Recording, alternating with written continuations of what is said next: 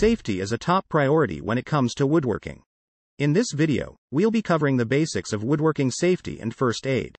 It's important to wear the appropriate personal protective equipment, such as safety goggles, dust masks, and ear protection. Always read the instructions and follow the safety guidelines for the tools and equipment you're using. Keep your work area clean and organized. This will help prevent accidents, and it will make it easier to find the tools and materials you need. Always be aware of your surroundings, and be mindful of others who may be in the area. It's also important to be prepared for emergencies.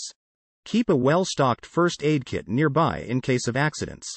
Knowing basic first aid techniques such as how to stop bleeding, how to treat burns, and how to administer CPR could save a life. Remember, safety should always be a top priority when working with wood and tools.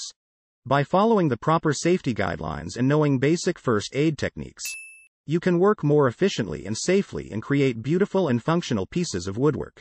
Check the description below to learn to create masterpieces in woodworking. Happy woodworking!